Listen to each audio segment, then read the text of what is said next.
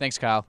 The Carleton Ravens men's ice hockey team had to beat the odds to make it to the bronze medal of the Ontario Championships, losing many of their top players to professional organizations and having to recruit a ton of players into the program.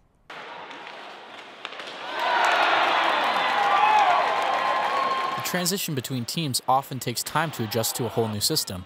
However, head coach Marty Johnson says the players made it seem easy. I think they handled it very well. I think we lost our top two defensemen last year, so we had the 2D that came in had big roles to fill, and they did a great job. The stats suggest that the Ravens had one of the best recruiting classes in the nation this year, highlighted by Brett Welichka's 46 points, setting a club record.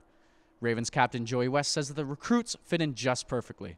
I mean, we have first-year guys playing top minutes on the PK, on the power play, so they really came in and did their part. So yeah, it was a pretty easy transition. OHL, you look at this team, I mean, Curtis Meehan, Ryan Van Stralen, Brett Gustafson, three guys right there that he recruited that probably all could have turned pro that ended up choosing Carleton. They were members of the 67s. They liked the vibe in Ottawa and they came to Carleton. And we've also seen a bit of an attendance boost this year because of so many sort of, not homegrown, but recognizable faces in the Ottawa sports community.